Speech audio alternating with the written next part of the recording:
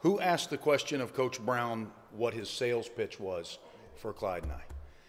So just so you know, this place sells itself, in my opinion.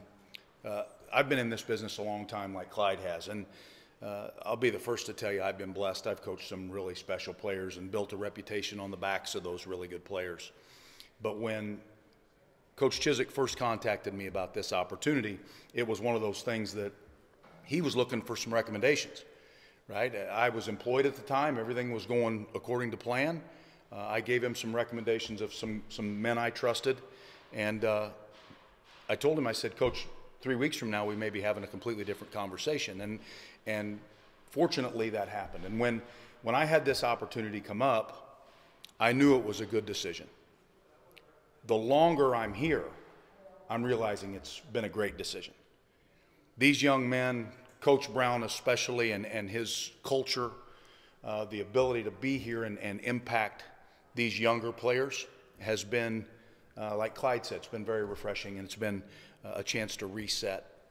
The role, you know, and another thing is it's important to be part of what I consider the best teaching staff in all of college football. And if there's ways that I can contribute to that, that's my goal.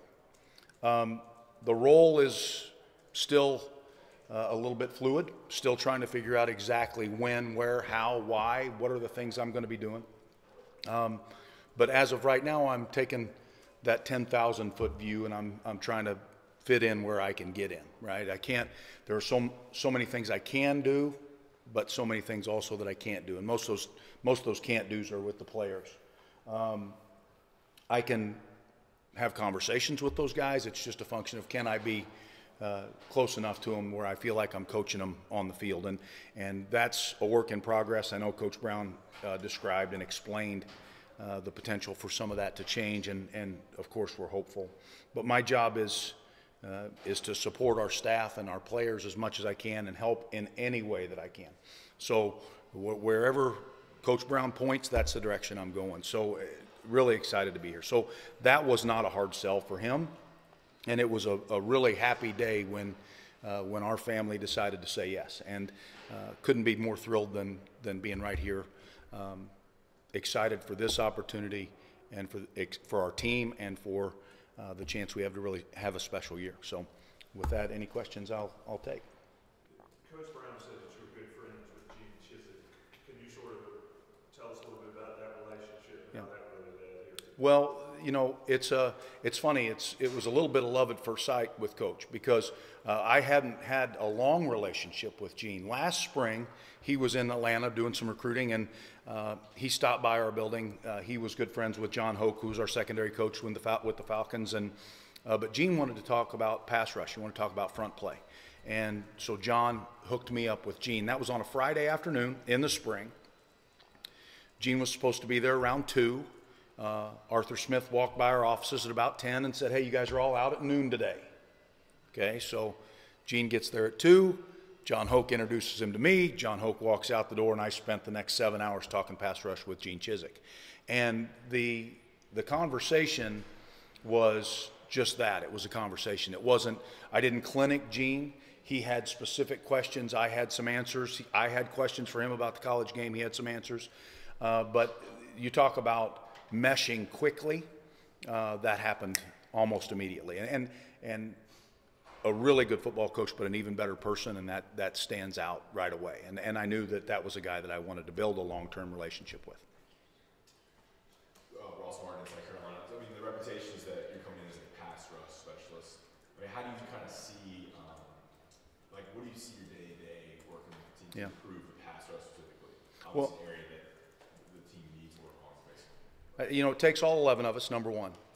Yes, we can make a quantum leap with what we're doing up front, and that's primarily my objective. But it's going to take all 11 of us. It's going to be about, like Coach said, about getting them into some down and distances that are favorable. So we're not convert pass rushing on second down and long. We got some second and extra longs where we know we're going to get to rush the passer. That's important. The other thing is building a pressure and coverage system that allows for some tight coverages that forces the quarterback to hold the ball an extra half a count. And then finally, it's going to be that individual technique and individual vision of each player that we're looking at. And yes, like I said, I've been blessed. It's been a long, long time. I've coached a lot of really good players, and every one of them was really good when I got a hold of them. Fortunately, we were able to play really good football together when I had them. My job specifically with those pass rushers is going to be to add tools to their toolbox. I'm not going to try to remake any player.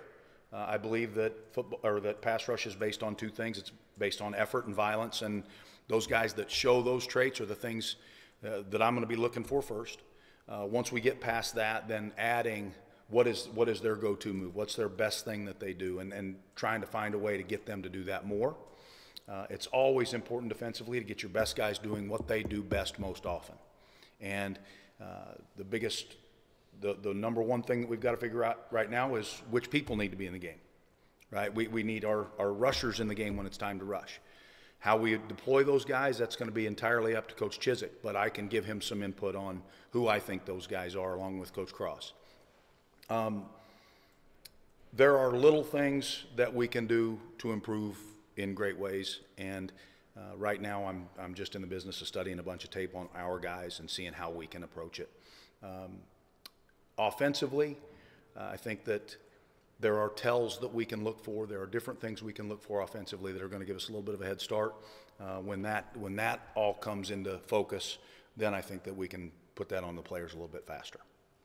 Any, in terms of Scott, the team anything stands out from the front seven that you really like, Yeah. that kind of jumps off the film you've seen so far? For sure. Well, I've watched all the tape. I've been here for 2 practices now. I was an observer 2 weeks ago yesterday, or 2 weeks ago today. We have fast where we need fast. We have explosive where we need explosive. We have big where we need big. We have violent where we need violent. We have all of the things that we need from an ingredient standpoint. Now it's about putting it together in a way that those guys can be effective, and the more effective rushes we can build, the more productive rushes will come. So I'm encouraged by the group. I know we've got D tackles that are physical and that can create push. I know we've got some guys that can bend on the edges. We just got to figure out which of those guys are the best guys to work together and get them working together a lot so they have that trust and have a feel for each other. Ted, Adam Smith with Inside Carolina. If I've got it right, you were an analyst at Missouri there for a year, and then I guess you went you left the NFL, went to the analyst role, then you jumped back to the NFL. Yes, sir. Like, the fact that you've made that move before, maybe this is the second time making a move from the NFL to the analyst role, does that give you some comfort, or maybe even sort of an attack plan of since you've done it before, and this is not, a new thing? That's a really good question, and it's I know that when I went to Missouri, it was the first time Missouri had analysts. The compliance people were basically right behind me the entire time I was there, which is fine. That's because they wanted to do it right, and I understand that. The hope is that this role and this title is evolving into something that's going to be a little bit more involved. Comfortability, I'm not going to necessarily say that that's the case, just because there's not a lot of comfortability in this game, right? There are too many moving parts. There's too many things on the line. Everything is an emergency at every level in this business if you're into it the way the men in this building are. So, yeah, do I remember being on college campuses? Sure. Do I remember going back to Missouri and having a role where I was walking around with a clipboard instead of with a whistle around my neck? Yeah, I remember that. But I don't think that's why I'm here. I think I'm here to help Coach Brown in any way I can. I think I'm here to help the defensive staff in any way that I can. I am excited to really dive in and get as far down the road as I can, help our guys get as far down the road as they can. Ted, Michael Coe, WCHL-Chapelboro.com. You mentioned your relationship with Coach Chiswick. What was your relationship, or what did you know about Coach Brown before taking this job? Knew he was the only active head coach in our country that's a Hall of Famer. Knew that I've evaluated a bunch of players that played under Coach Brown for a lot of years in the NFL, and they all played the right way. Smart, tough, effort-filled, great teammates. You could tell it on tape.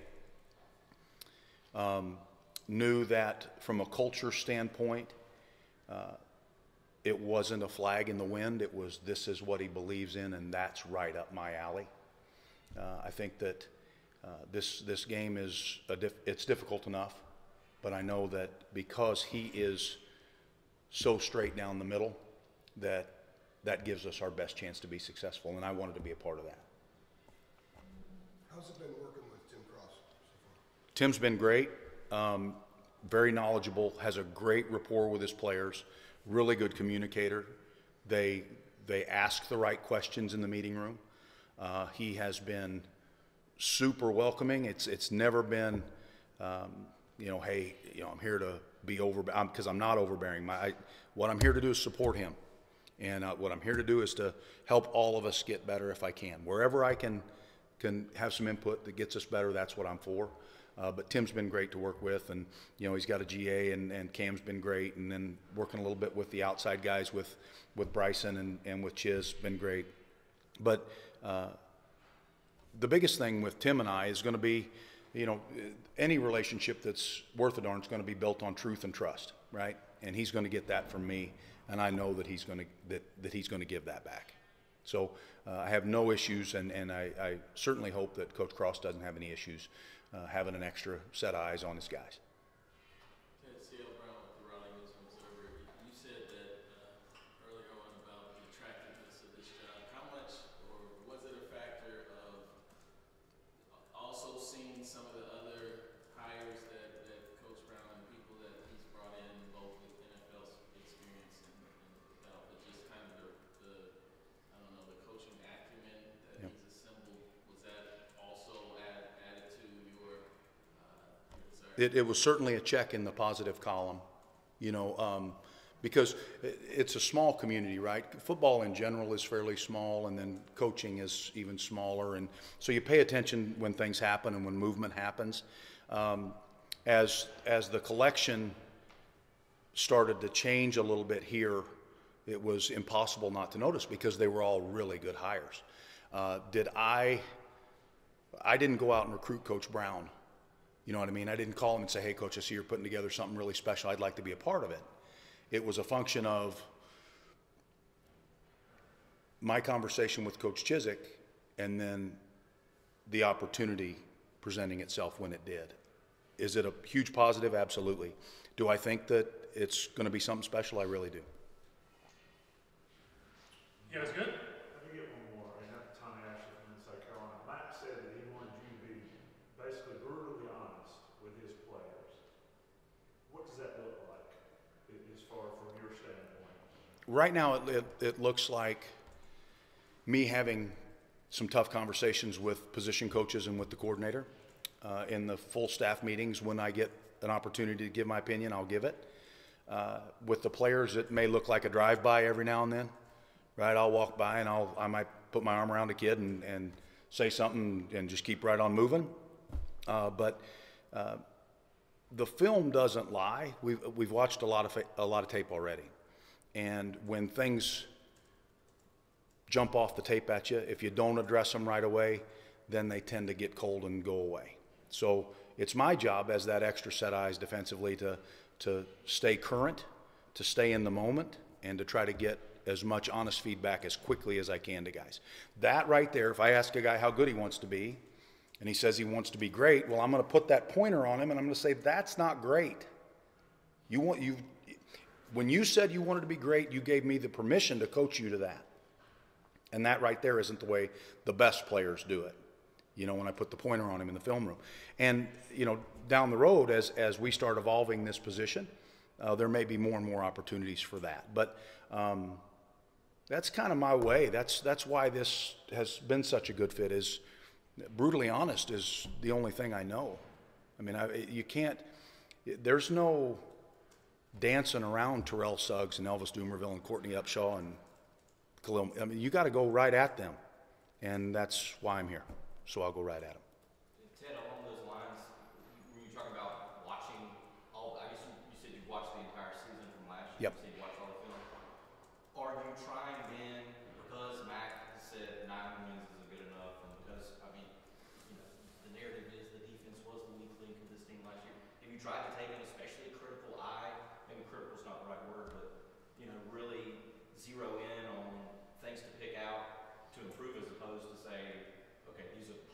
Right. Like if you really sort of tried to I'm take not that the approach to the film study? I'm not the harbinger of death.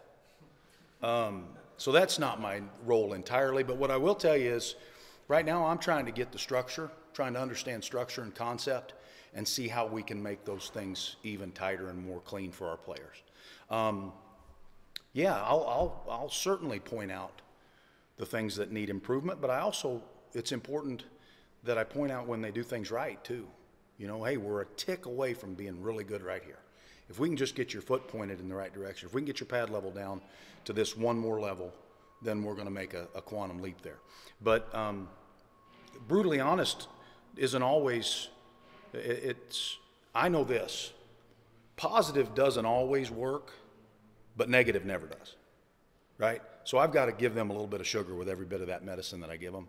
And that's just part of how I've operated for a long, long time, from the time I was an 8th grade coach teaching them how to put pads in their pants until the time I was coaching, you know, in Super Bowl 47. It didn't matter to me. And just like what Clyde said, which I thought was brilliant, coaching's coaching, right? And we're all trying to find a way to make each individual guy better, because when that happens, when each individual gets better, then our team gets better. When our team gets better, then everybody holds each other to a higher standard.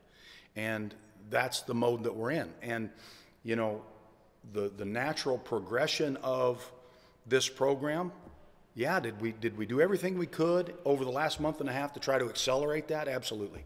And I'm thrilled and honored to be a part of that. I hope that I can be everything that Coach Brown thinks I will be. All right. Good? Thank you, man. Appreciate it.